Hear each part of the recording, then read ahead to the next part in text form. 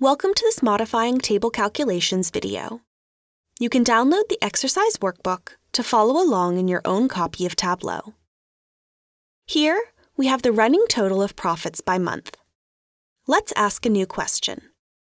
At the level of monthly profits, has technology had the highest running total of profits each year?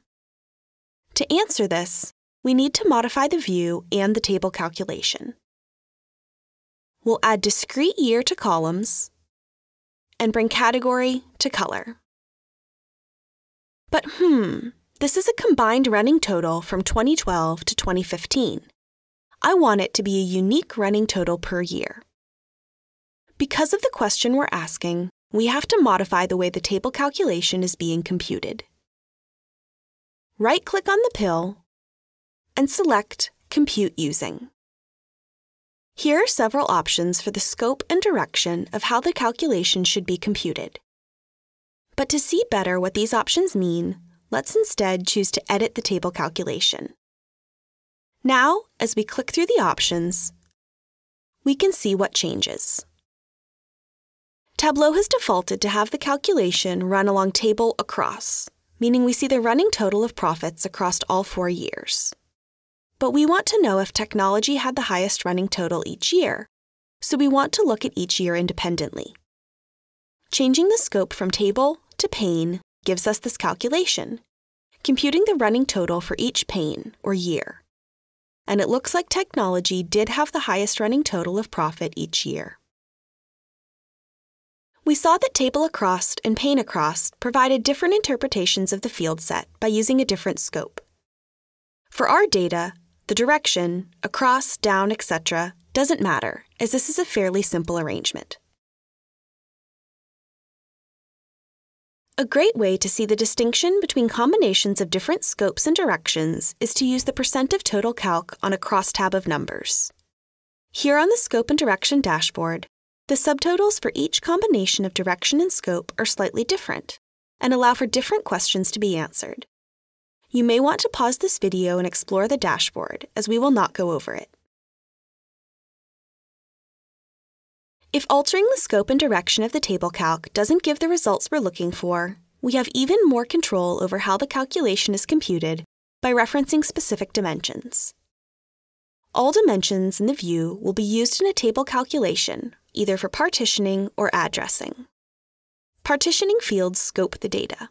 They define the groups of data the table calculation is performed on, like using pane to partition our data by year earlier. Addressing fields are any dimensions not used in partitioning, and they determine the direction of the calculation. The order of addressing fields also matters. Here we have the percent of total sales broken down by category and subcategory. To see which fields have been categorized as addressing or partitioning, we can edit the table calculation. We see that the scope and direction is table down, and the partitioning and addressing fields are automatically determined by this selection. However, if we want to change these ourselves, we simply need to select specific dimensions. In this list box, we see that both category and subcategory are checked. Anything checked is addressing the data. Let's uncheck both, making them partitioning fields. Now every percent of total is 100%, because the calculation is running on the partition of subcategory and category, so each is 100% of itself. If we only check subcategory, we're now partitioned by category and addressed by subcategory, and we see the breakdown within each category as a distinct unit. We can see, for example, that phones make up almost 36% of the sales in technology.